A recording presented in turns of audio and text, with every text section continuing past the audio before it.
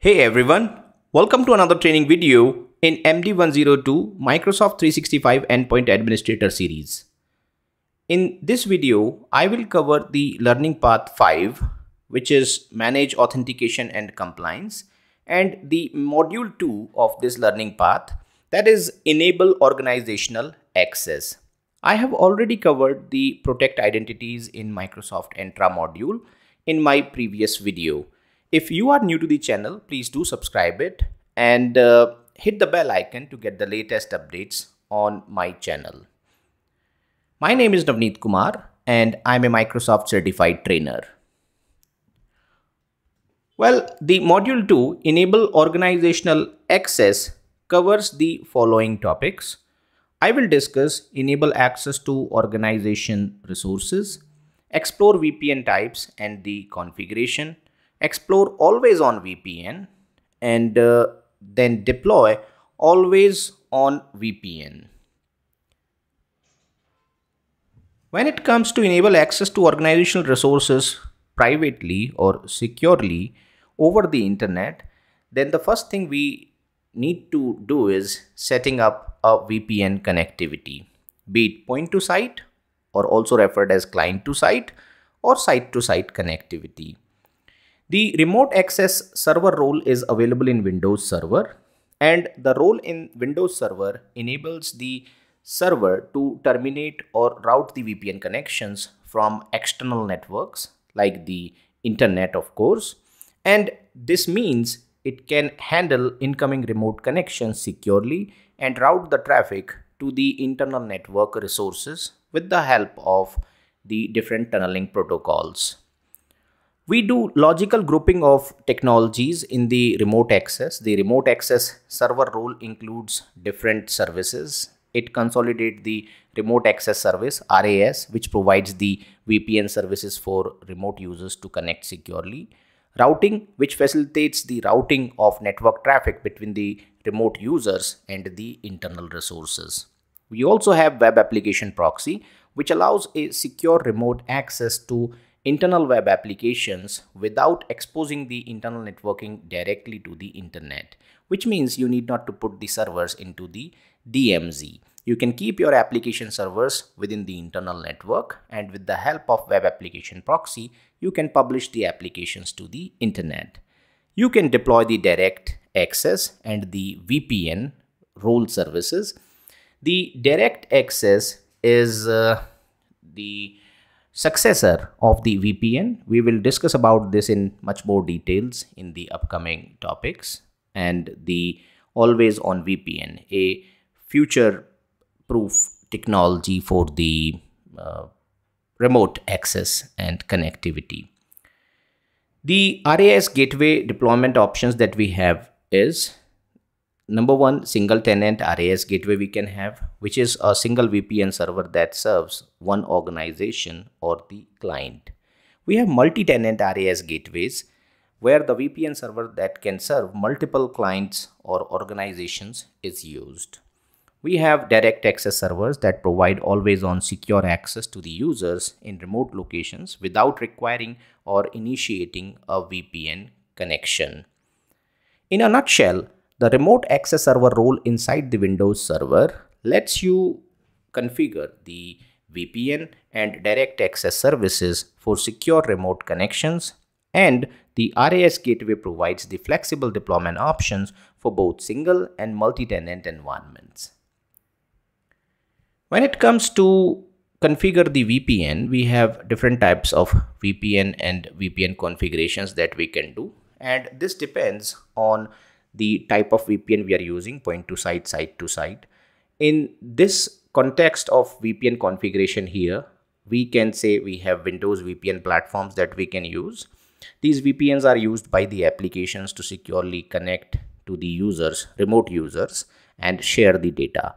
Well, the Windows VPN platform has built-in plugin which uses the native protocols for tunneling, which are layer 2 tunneling protocol, L2TP or point-to-point tunneling protocol, or secure socket tunneling protocol, SSTP, or Internet Key Exchange version 2. These are very commonly known tunneling protocols used by the VPN. takes advantage of all new Windows 10 VPN features.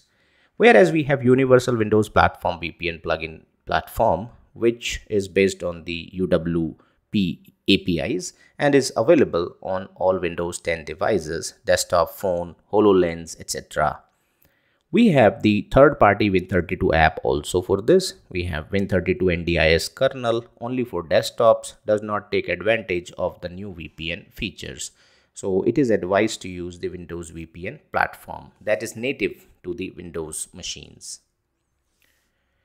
Explore the Always On VPN. When we say Always On VPN, this means that as soon as you get connected to the internet, be it at your home or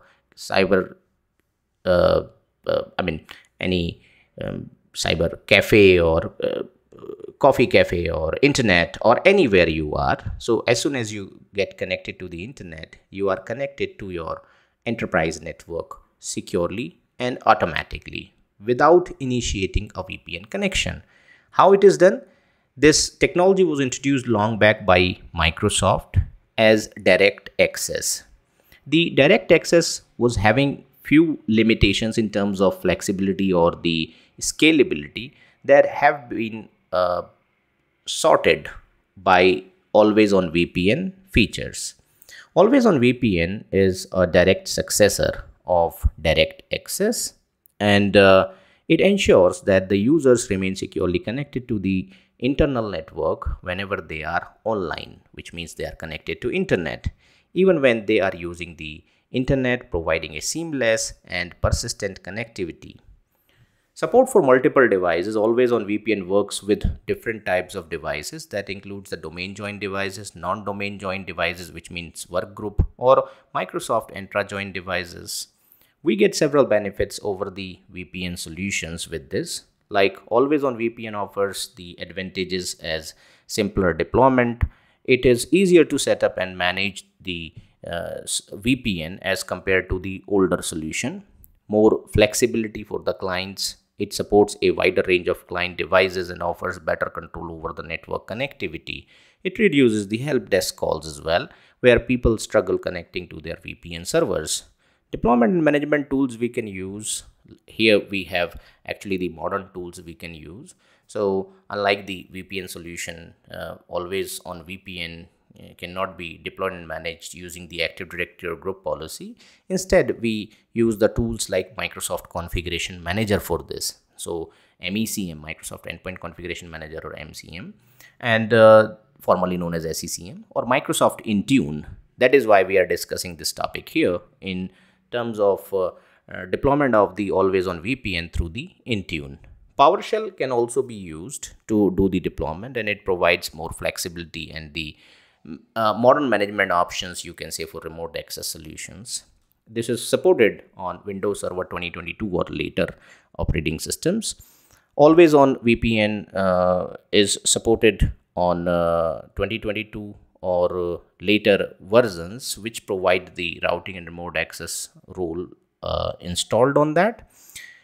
And in nutshell, if I conclude this, Always On VPN provides a more advanced, flexible and secure remote access solution than the older VPN technologies.